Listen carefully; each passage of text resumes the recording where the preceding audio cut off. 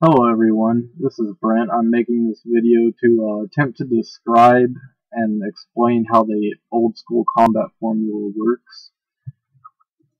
You've probably already noticed, and this is even in RS3, attack, strength, and defense levels, which factor into melee, attack, strength, and defense. Defense also protects against, the defense level also factors into magic and ranged defense as well as its defense. Anyway, on the equipment, you'll notice this button that brings up this window with a bunch of statistics. And I'd like to mention that the defense level and defense bonus to that particular attack, to whatever particular attack style, which is listed, the defense bonus right here, for stab, slash, crush, magic, and ranged. Any attack will fall into one of those categories. Anyway, those defense levels and defense bonuses affect or factor into the likelihood that that kind of attack will hit you for their maximum damage. It just factors into the likelihood, not saying it's impenetrable. There's no way to really be, it's all a roll of the dice every hit, but there is statistics that factor into it. And you see this when you look at calculators and stuff like that. And then there's attack bonus, which you'll see up here, attack bonus, and there's stab, slash, crush, magic, and ranged. Yeah, your attack level and attack bonus of that particular attack style also factors in the likelihood of hitting through an opponent's defenses. So here you can see your attack level, and here's where you can see what kind of attack it is. As you can see, the whip is all slash, hence why it has such a high slash bonus. It is a slash weapon. Pay careful attention to that when using different weapons. Is make sure you're using the attack style that it gives the highest bonus, so it will factor in the highest accuracy. Now, how high you hit is determined by under another bonus called strength. How high you hit, how high you can possibly potentially hit, is determined by the strength level and the strength bonus. And this is for melee.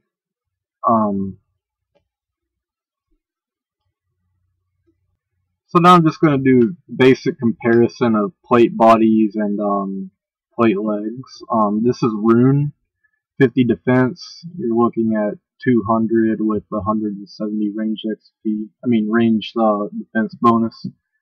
And just for a little information, this is the helm of Knight is not done by doing one of the fremenik quests. You can look up that item on the wiki and figure out which quest you have to do to get it. This is the rune defender. I'll get to that in a minute, but it's obtained by doing the fighter's guild, which you'll need attack and strength levels to either one to be 99 or the other to or both of them to add up to 130, I think. This is the Abyssal Whip, dropped by the Abyssal Demon. I'm not high enough level to kill Abyssal Demons yet, so I bought it. This is the Cape of Legends. It's done by doing the Legends quest. And yeah, it gives all around +7 defense bonus to each one of these statistics. These are Barrow's gloves. I obtained these by completing Recipe for Disaster. You can do segments of it even at lower levels to get lower level gloves such as rune, bronze, all the way up to Barrows.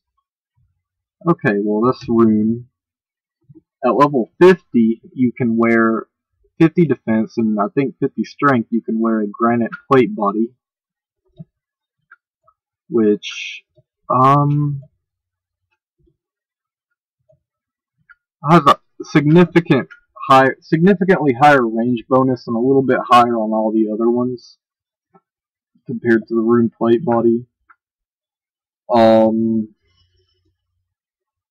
then at 60 defense, you can wear a dragon plate skirt, and all of these are relatively affordable. I mean, if you have the level, by now you should have you could easily get the money by doing like a few hours of unicals. But yeah, just comparing, you go from about 20 stab, 15 slash, and about 15 crush. And of course your range goes up significantly as well. So yeah, and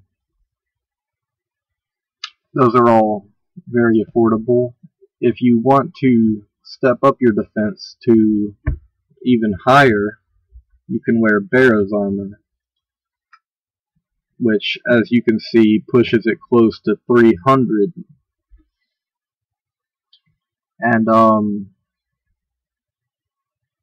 yeah, the only downside is that they degrade over time, and you have to pay money to repair it. So it's kind of up to you whether or not you want to spend extra money to pay for greater defense over a longer period of time. I'm not sure if it really pays off just for defense bonus, but it's completely up to you. I see plenty of people do it. It's just whether you're willing or not to pay it. In many of my videos, you'll see me wearing these with doing Slayer with the black mask or something. But yeah, I mainly recommend Barrows for like heavy boss fights.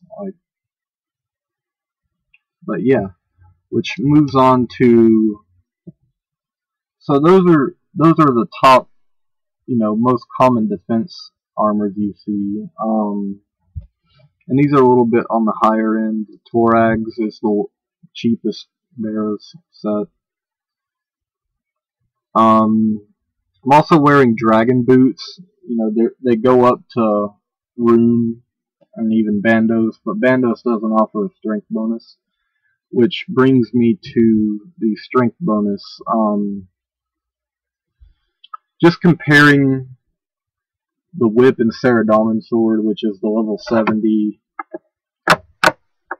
Theoretically, based on the max hit calculator, if you are using whip plus a defender, or this shield right here, which offers the same strength bonus as a rune defender, you'll have a slightly higher max hit than the Saradomin sword, and not to mention a much higher accuracy.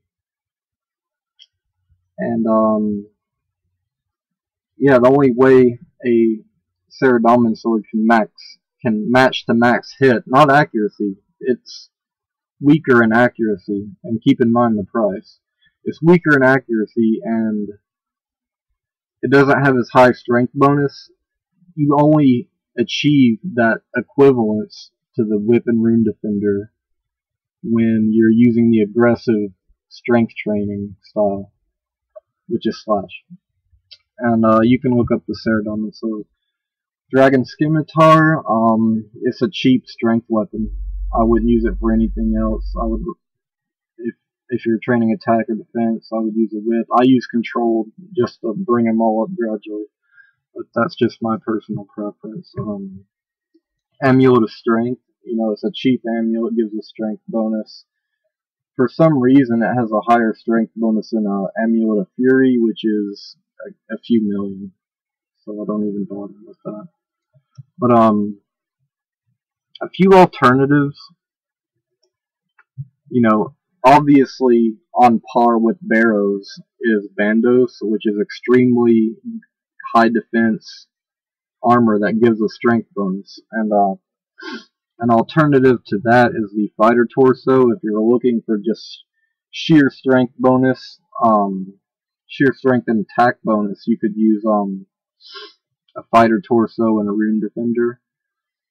Both of these items, however, take a considerable amount of time to get, a considerable amount of time to obtain.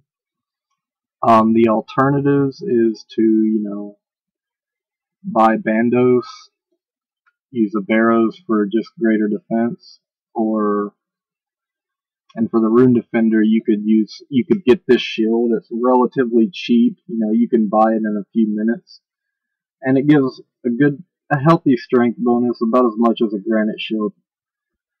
And yeah, the same strength bonus as a Rune Defender. The only thing is, you do not get that accuracy. So you're sacrificing accuracy for defense, or defense for accuracy. But you also want to factor in the time it takes to get a Rune Defender should you lose it. It can potentially be a few hours. Just keeping that in mind. Some alternatives to Dragon Boots, which are pretty high, like 350k at this point. An alternative is Climbing Boots, which gives half the strength bonus, but they're like 15 coins or something like that. An alternative to Barrow's Gloves is Rune Gloves. You obviously drop down 4 strength bonus, so you're going from 12 strength bonus to 8, plus not as much accuracy, but I mean, you're not risking anything. Those gloves are worth like 6.5k, which is nothing.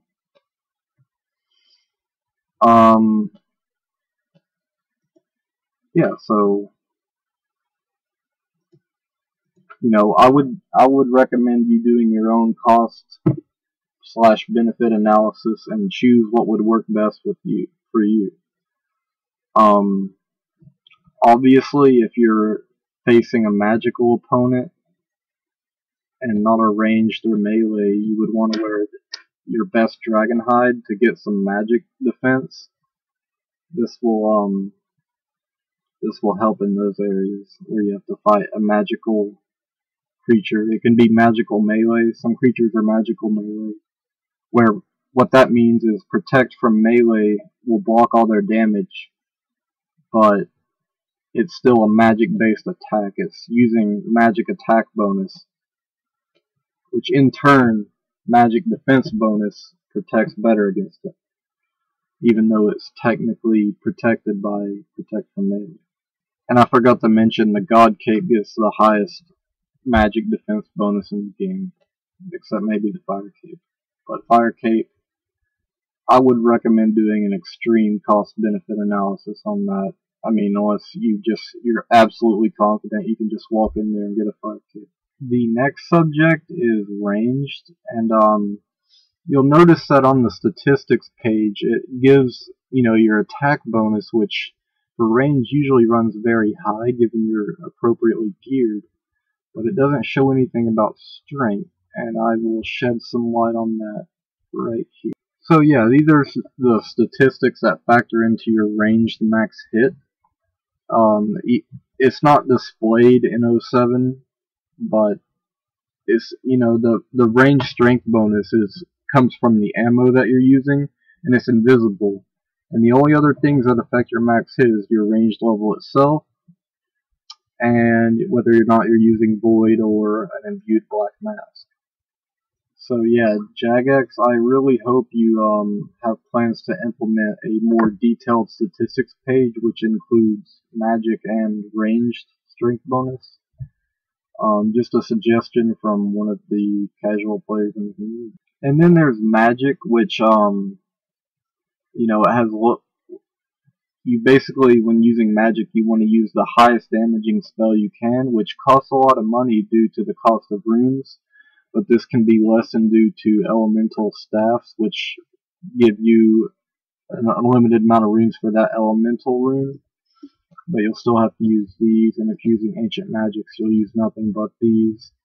And yeah, certain staffs are needed to cast certain spells, and basically, yeah, you want to just stack accuracy, and not to mention magic also has stuff like binds and stuff, and can block teleports, which can be useful in player versus player. And yeah, other modifiers to strength and accuracy are Void Knight Armor, 10% increase to accuracy and strength to ranged, increased strength and accuracy to melee, and for magic, only accuracy. And the Salve Amulet, which will only increase the accuracy of Melee attacks against the undead in the imbued black mask, which will increase everything on the Slayer